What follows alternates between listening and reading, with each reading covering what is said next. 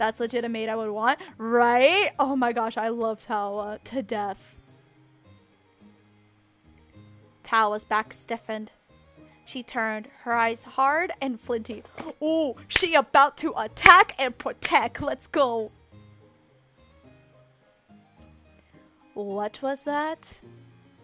I said, what about your precious Lori? You might be able to survive getting on my mother's bad side. But what about her? What about her?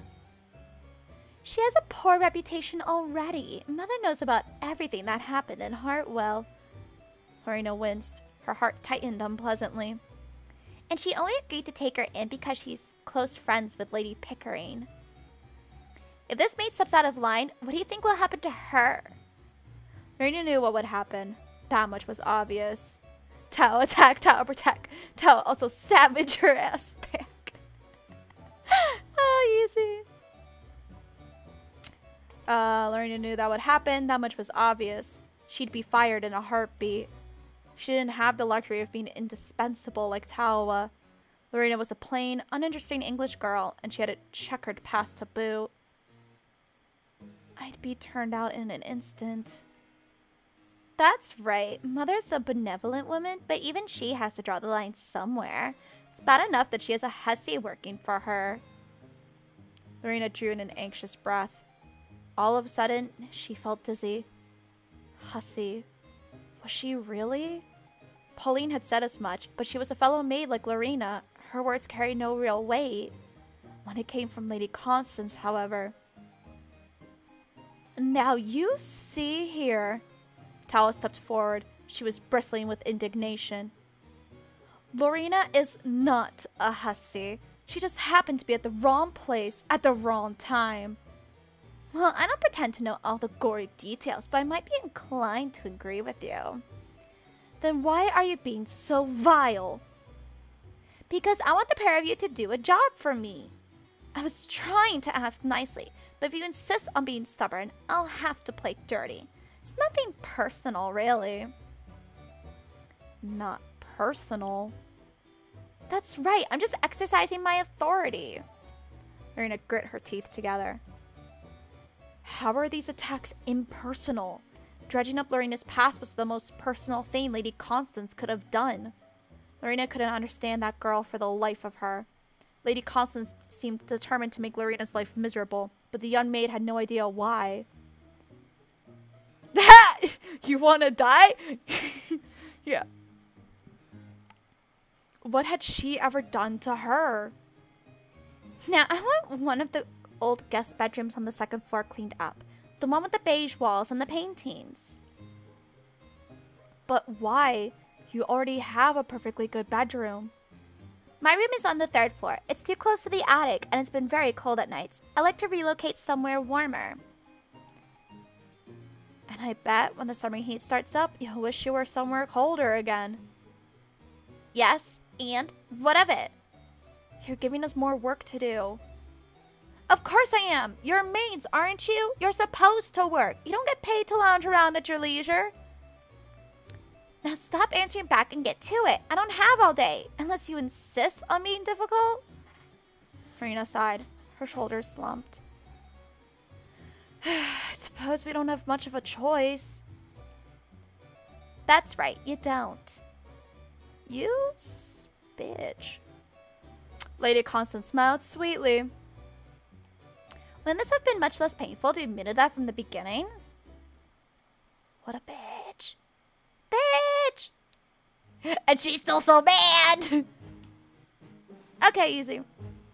Tawa and Lorena continued their march down Bly's hallways. Neither spoke, but it was evident Tawa was in a foul mood.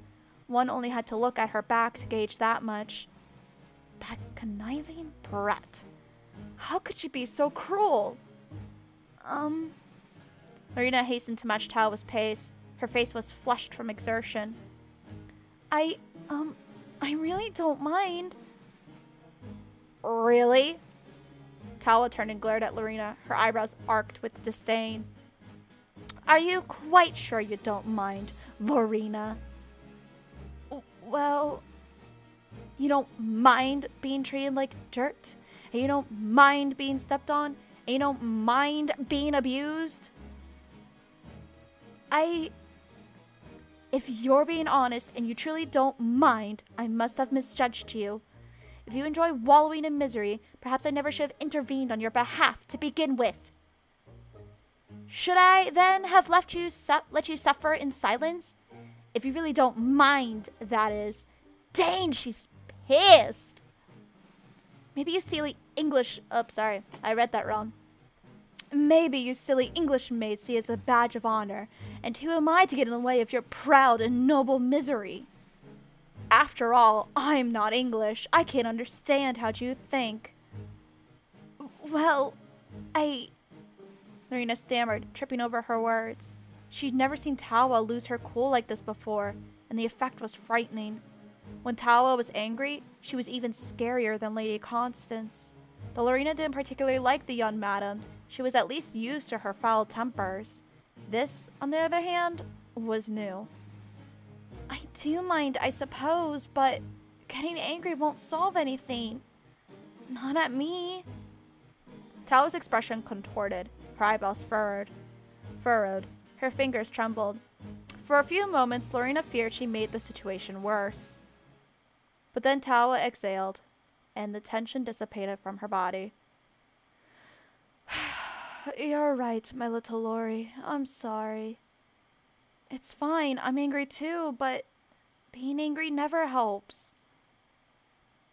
You're quite right, of course. I know. Tawa ran a hand through her hair. She looked distracted. Still, it's rare Lady Constance is able to put one over on me. I'm sorry. It's because you were looking out for me. Marina bit her lower lip. If I wasn't there, she wouldn't have had any chips to bargain with. Oh, come now, Lori. Tawa smiled fondly, almost like her usual self, and prodded Lorena's cheek with her finger. You're not a bargaining chip. You're a human girl, and one of the most charming ones I've ever met. Do you really think so? I know so. I pride myself on being a connoisseur of pretty girls. You lech. But Lorena was smiling despite herself. I'm the one who should apologize. I shouldn't have taken my anger out on you. You didn't do anything wrong. I was just so angry when Lady Constance brought up your past like that. The horrible little devil that she is. I couldn't help myself. It's fine. I understand. It isn't really fine. Tawa exhaled. I've always had a bit of a temper. Sometimes Ella gets the better of me. And then at least we have something in common. Oops. I suppose. Tawa smiled. She poked Lorena's cheek again. Don't think I haven't forgotten what you said to me in the kitchen, Lori. What? You told me that you hated me. I could hardly believe my ears. Well, Lorena's face flushed. That was before I got to know you. And you realized, despite being an oriental flower, Tawa made quotation marks with her fingers, I am not, in fact, a witch or a cannibal. I never thought you were a cannibal. What about a witch? The thought did cross my mind from time to time. Silly. Tawa ruffled the top of Lorena's head. We're both as bad as each other then. I don't think I'm nearly as sadistic as you are. Maybe not, no, but I wasn't always like this either. No? No. This is what happens when you spend your whole life being treated like an exhibit in a museum. Tawa spread her arms wide, as though inviting Lorena to look. You start getting better. I imagine Lady Constance doesn't help. Does she? Hell, I've had it up to here with that little girl. Tawa raised one hand above her head, and Lorena giggled. So, too, did Tawa. The two women stood in the hallway together, laughing, until Tawa finally came to her senses. She sighed. Sadly, we have no time to waste. Miss Smith gave us a lot of tasks to do already, and cleaning out that old bedroom will take a few hours at least. I don't believe anybody's used that room for a good 3 years. It's a pain, but it'll get done faster if we work together. My, you are a little soldier. There's no sense in complaining about work. We were told we had to do it, so we have to. That is an admirable trait of yours, Lori, but I do worry. You shouldn't let other people exploit you so. If I don't let them exploit me, I'll get fired. I don't have an unlimited supply of chances to use up, unlike you. Maybe I'm being unfair then. I'm not saying this to get at you, you know? I might come across as being harsh, but I only say these things because I worry. Like a parent? Not quite like a parent, no. My feelings for you aren't nearly so chaste. Wait, is this safe? Okay. I was about to be scared. Tala pressed a finger beneath Lorina's chin. She raised the young girl's maid's head so their eyes were level, piercing green on dark brown. Lorina blushed. Talba really was close. She was so close, Lorina could see her individual eyelashes in stark detail. I know we're on a tight schedule, my little Lori, but I think I need to let off some steam. What do you mean? People can't work efficiently when they're frustrated. It's important to take breaks every once in a while. I'm scared about where this is going. Then, Lorina glanced to one side shyly. Her face was burning. What are you suggesting? What indeed? Is this not going to be safe? I don't know. I'm gonna censor this just in case. I'm scared. Tawa dipped her head, pressing her lips against Lorina's. The smell of bergamot and orange peel grew stronger and stronger. It was almost dizzying. Lorina knew it was unwise to let Tawa kiss her in the middle of the hallway. Though most of the maids were sick, Lady Constance could still be sulking around. But at the moment, Lorina didn't care. She couldn't bring herself to. Instead, she stood up on her tiptoes and pressed her lips firmly against Tawa's. Okay, we're safe. It's fine. Nothing to worry about. The two kissed for a... Oh, well. I think we need a bit more privacy. Oh, wait. Nope. This doesn't sound like it's going to safe places. Oh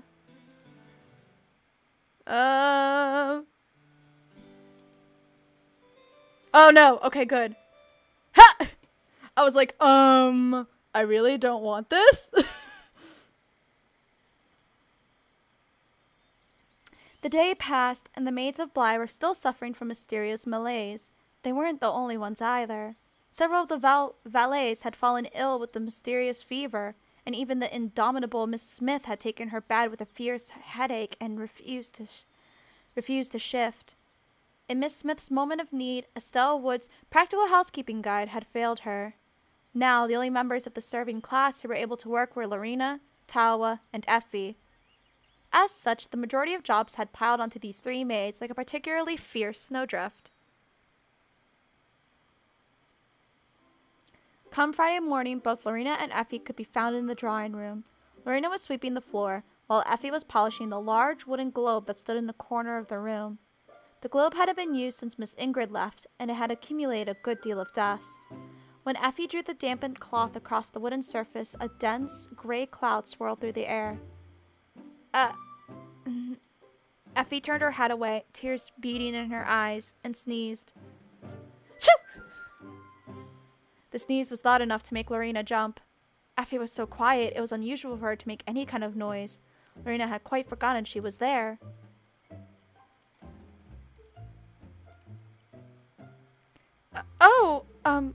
Bless you.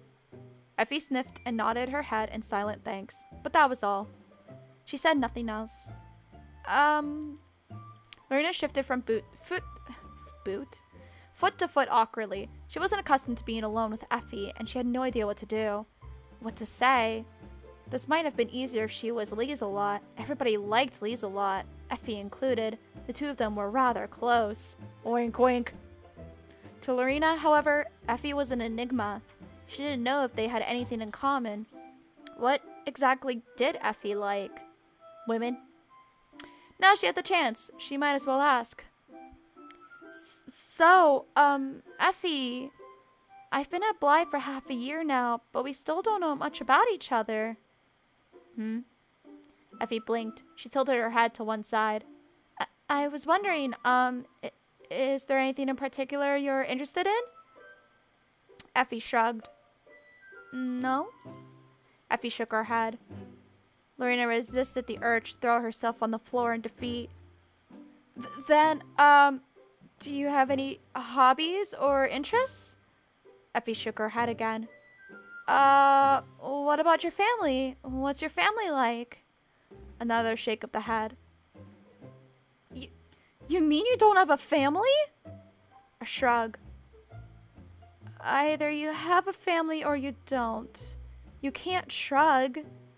Unless she was an orphan, that was always possible. It wasn't so uncommon for women to have children, realize they were too poor to provide for them, then send them to orphanages. If that really was the case, it was no wonder Effie said so very little. She must have been raised from youth to keep her mouth closed. Lorena had heard stories about orphanages. Apparently, the children had to wear rags and were fed gruel, and if they so much as asked for more... Or maybe that was something from a Charles Dickens story. More? Either way, Lorena now felt quite guilty for asking. I'm sorry if I was being insensitive. I know there are some things that can't be spoken about. There was a small pause. Then... Like you and Tawa? Lorena stared. Her eyes were as round as ostrich eggs. What do you mean?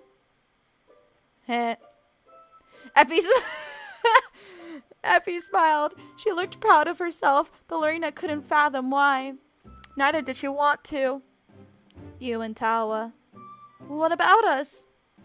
You get on well. I don't know what you're talking about. It's alright. Effie pressed a finger against her lips. I'm good at keeping secrets. Bless this character. And we're moving on. The 15th of May. A Sunday. Oh, we're gonna get another... I hope we're doing church scenes. I don't want any more church scenes. Oh, it's a church scene. Then was Jesus led up to the Spirit into the wilderness to be... Shoo! The congregation of St. Mary's that Sunday was a good deal thinner than usual. Like Bly, Ellesmere had been visited by a great plague, rendering half of the villagers abed with high temperatures. Even Reverend Marner looked worse for wear. His skin was grayer than his hair, and it was sagging about his mouth.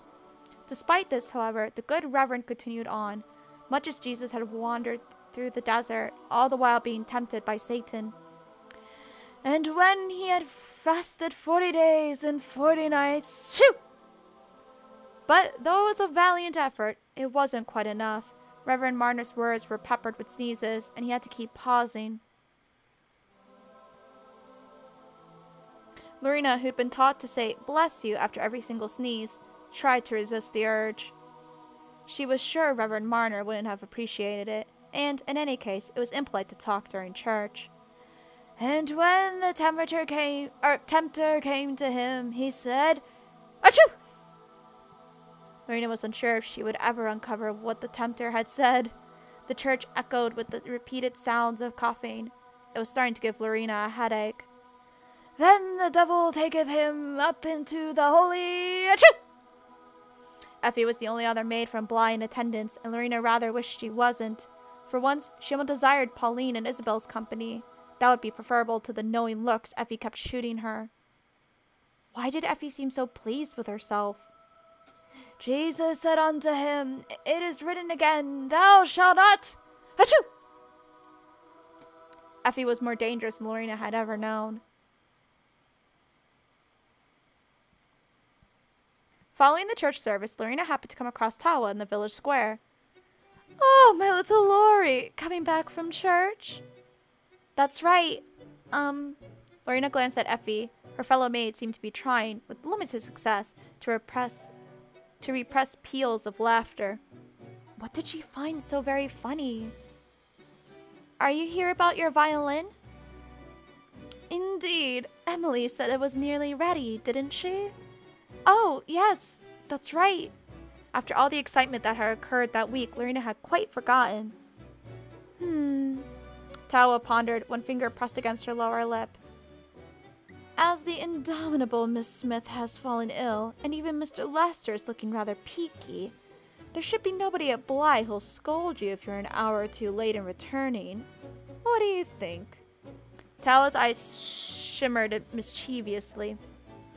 Would you care to accompany me, my little Lori? Effie sniggered again, in a rather unladylike manner. Though she had a hand pressed against her mouth, the giggle still escaped. Tawa blinked. What on earth is the matter with you? I'm fine. You don't look it. It's an allergic reaction. She's allergic to the gay! To what? The sun. How can one be allergic to the sun? I'm a This girl is so weird. I'm a vampire. Then how are you able to go to church? Shh. Effie pressed a finger against her lips. Apparently, that was a secret. The most troubling thing was, if Effie really were a vampire, Lorena wouldn't have disbelieved her.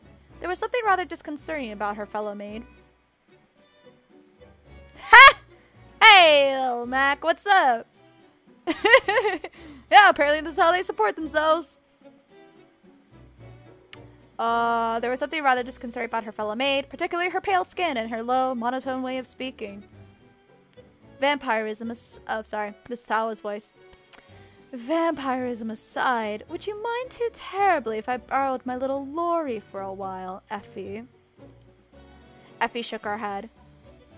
You weren't going to drink her blood? No, you're totally fine. I love chatting with people. Ah! Stop!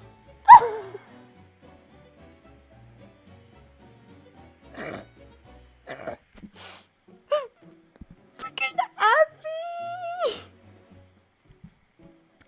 I only drink the blood of virgins.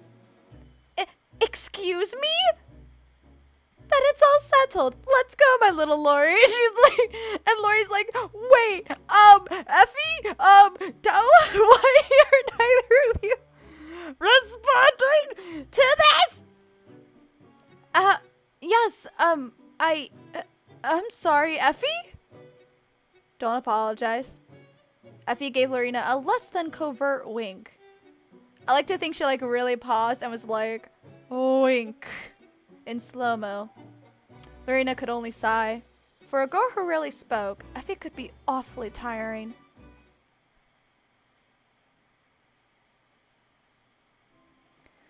Ah, my baby, how I missed you. Tawa stared at her violin with wide eyes. She was so overjoyed, her face sparkled. Excuse me. For such an aloof woman, at that moment, she looked oddly adorable. Lorena had seen Tawa smile before, but those smiles would be more accurately classed as smirks. It was rare for the older woman to smile so openly, without abandon, like a small child upon their first encounter with an elephant in London Zoo. Emily, meanwhile, looked deeply unimpressed. This is too much. Emily, stop being callous. Well, I apologize, but this is rather ridiculous. If I wanted to watch such an abashed display of melodrama, I'd go to the West End. How cynical. You don't know the half of it. When I took her to see Romeo and Juliet at Haymarket, she fell fast asleep. While poor Juliet was professing her love for Romeo's still warm corpse, this little terror was snoring and drooling on my shoulder. I do not drool. How would you know? You were dead to the world, even more so than the Romeo on stage. Emily grit her teeth together, her face flushed scarlet. The redness of her cheeks clashed horribly with the pink of her clothes, and the sorry sight was almost enough to make Lorena laugh. She really might have, if laughing at Emily didn't seem like a swift way to go about getting kicked in the shins. What a funny little girl. She wants to be a blue-blooded lady, but she has all the sentiment of a rock.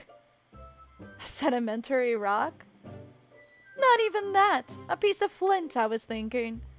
I'm not a little girl. I'm 16 years of age. That's plenty. Many girls are married younger, it's true, but I don't think it's a particularly wise practice. You might be old enough to sign your life away, but that doesn't make you any more of an adult in my eyes. She's also rather delicate. I always tell her to eat more greens, but she just won't listen.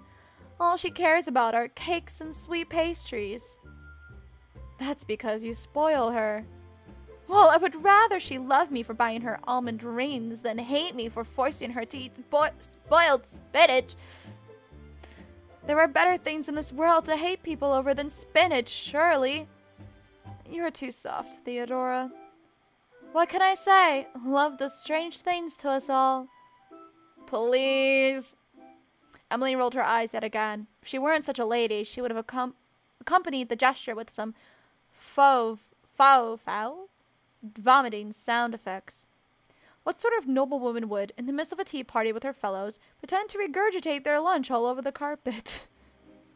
I think it's foolish to care so much about a silly violin.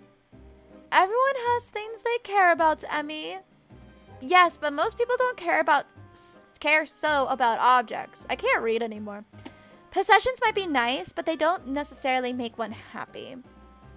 Oh, am I being lectured about the follies of material wealth from a spoiled little girl like you? Like I already said, I'm not a little girl, and you have no right to dismiss what I say either. I'll try not to be dismissive, but it's hard to listen to such words from you, my dear Emily, when you're so very obsessed about your own appearance. Alright, fine, I admit it. I like wearing pretty clothes and fine shoes and drinking expensive tea. I'm a shallow person, it's true. But I don't attach significance to all that stuff. I'm not using them to fill a void. And what void is it you're speaking of, may I ask? Emily's response was instant, delivered in a tone cool enough to freeze the trumpet-shaped heads off an entire congregation of golden daffodils. I don't covet material goods because I'm lonely. Emily. Nobody asked you, big sister. I am talking to Tawa. In that case, I suppose I'll leave you to it. Theodora turned to Lorena, who had been rather left out of the conversation, and gave her a warm smile. Would you like another spot of tea? While Theodora chatted amiably with Lorena, the bitter conversation between Tawa and Emily continued. Lorena was grateful for Theodora's kindness, but she couldn't focus on what she was saying, or on the taste of the tea Theodora poured for her. She was too busy watching Tawa. If that's what you think, I'll make no attempt to change your mind. But I'm not lonely. No? Emily snorted. If you're not lonely, why have you clung to this instrument for so long? You take better care of it than you do your relationships with other people. Oh, but other people are so dreadfully dull. I'd rather not waste my time. But that's no way to live! And since when did you start caring about me so much, I don't. Not really. It sounds to me like you do. Otherwise, you wouldn't be so concerned. I'm not concerned. I'm just...